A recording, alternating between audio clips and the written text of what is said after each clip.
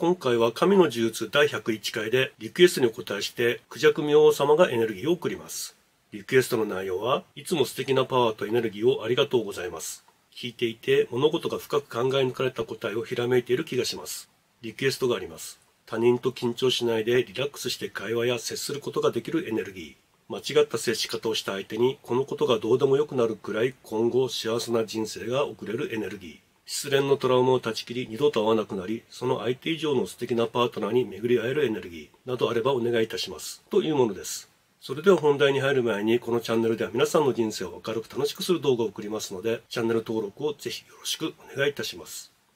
まずは孔雀明王様ですが、この方は人々の災厄や苦痛を取り除く神様です。そしてご利益は雨乞い、息災延命、災難除去などとなっています。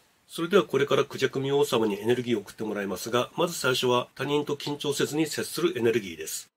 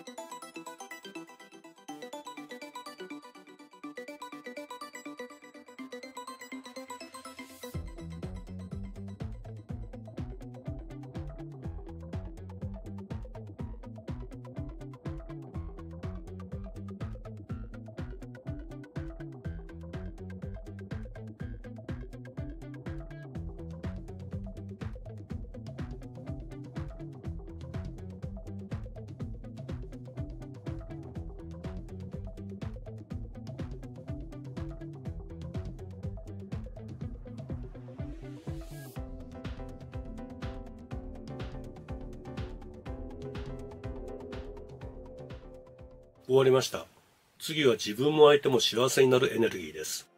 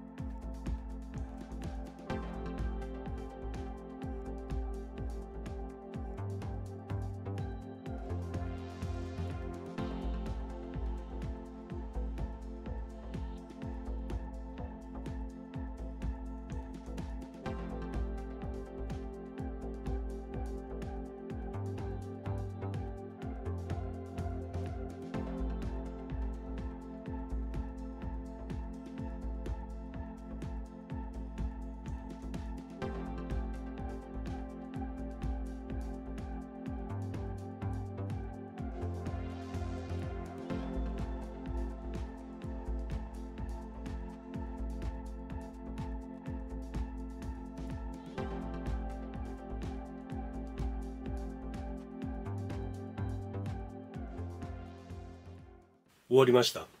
次は良い恋愛をするエネルギーです。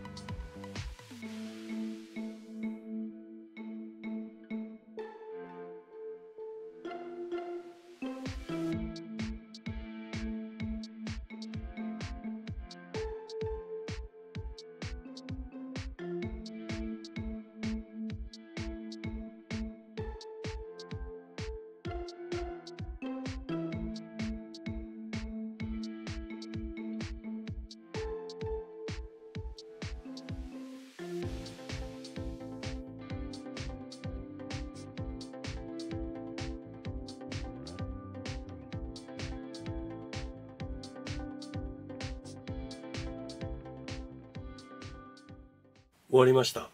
今回は以上です。ご視聴ありがとうございました。